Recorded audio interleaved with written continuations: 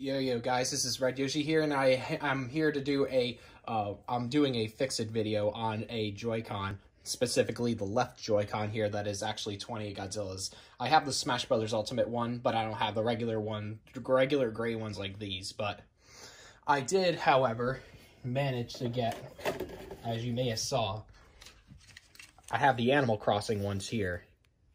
So yeah, I have those. But back to 28godzilla's problem. Basically, the left one is drifting. So if I go into the settings here of the Switch, the controller settings,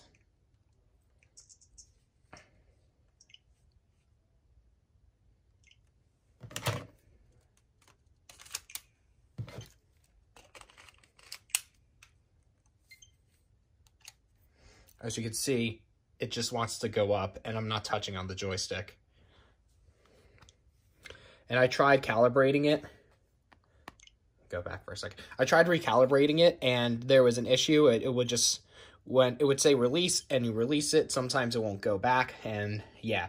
So there's definitely an issue with the left joystick. So I am here now to replace it for 28godzilla, and hopefully I will have him have a working, sorry, I can't speak today. I'll have a good set of Joy-Cons for him to use later. I'm currently letting him borrow one of my old pair of Joy-Cons for the time being, but for now, I am going to take apart the left Joy-Con and fix the joystick, and hopefully I'll be good for now, and hopefully then that stick will be fixed. So, see you guys when I'm done.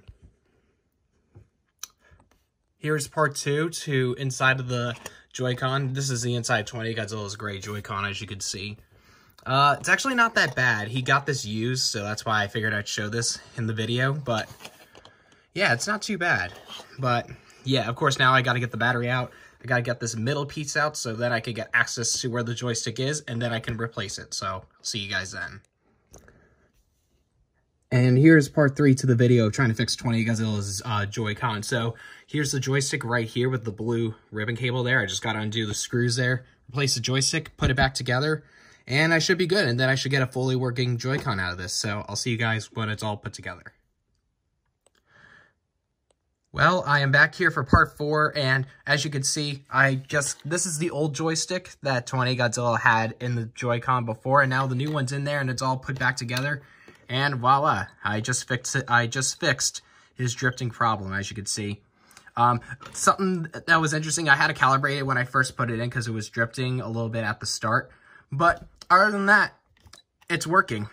So hopefully 28godzilla, you're happy with this, and yeah. I can't believe I was able to fix a joystick like that on my first try. So, yeah, guys, like, comment, and subscribe.